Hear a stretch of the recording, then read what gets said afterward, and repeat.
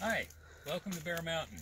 Today we're doing an inspection of our anemone plantings that we've done. And we've got, in this section of our crate house, we have two things going on. The first side over here nearest to me is an experiment we did by leaving in anemones from last season and beginning a watering process right around the beginning of August to get them to germinate. They're a little bit ahead of the ones we did on our new pre-sprout method, which we planted in the first week of October, which is now about 4.5 weeks ago.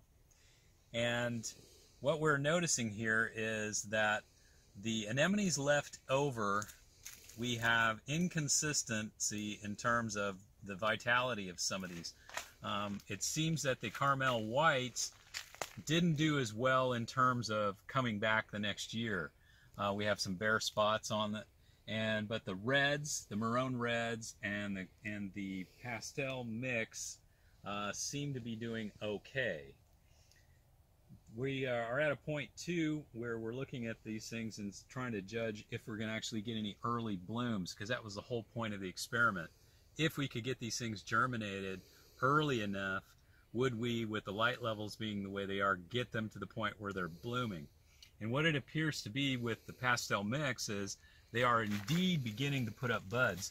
As we notice, we've got a few here and there, but when we really start getting down and looking at the plant, we can start noticing that they're putting buds together, along as well with our weeds that we need to get rid of.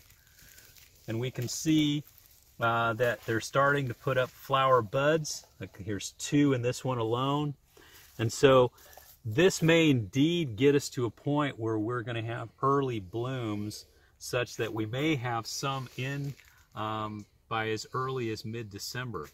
So that's what we were kind of shooting for, is if we could get some anemones ready for Christmas. The trick on this is going to be now is how do we protect these guys from freezing weather? We're going to have some pretty good cold weather this evening. It's going to get down to the high 20s.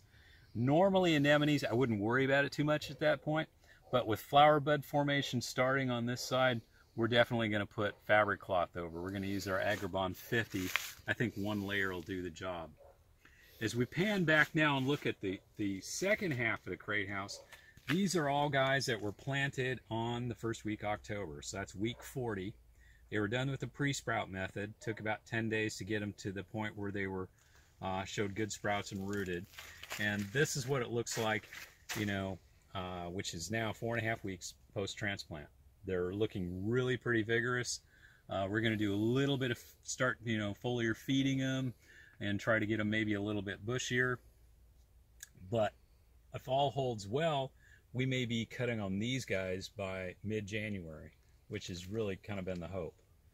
So we just wanted to kind of give you an update that the pre-sprout process worked really well.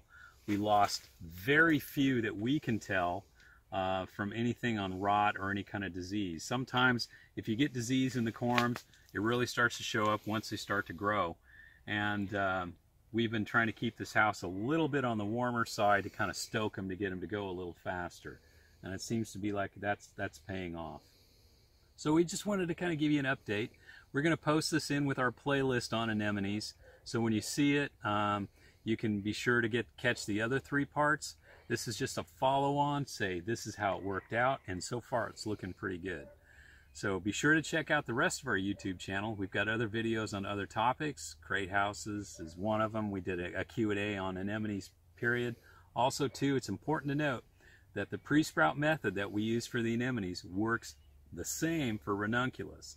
With the exception, you don't want to soak those ranunculus for much more than, well, max is 8 hours. But you're trying to get them plump, and it could be as soon as 4 hours. So somewhere between 4 and 8 hours, you got to keep an eye on them. That's when they're perfect.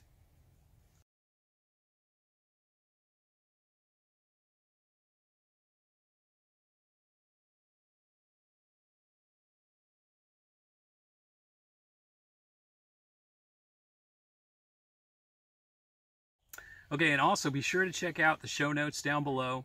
There's maybe some links to other information, like back to our blog or other things. Also too, If you happen to want to buy some of the Presprout bubblers and stuff like that, we'd appreciate it if you use our Amazon affiliate links. Those are really helpful.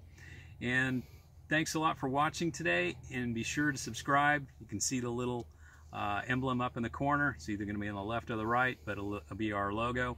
You can click on that, and we hope you have a good day, and thanks for watching. Bye.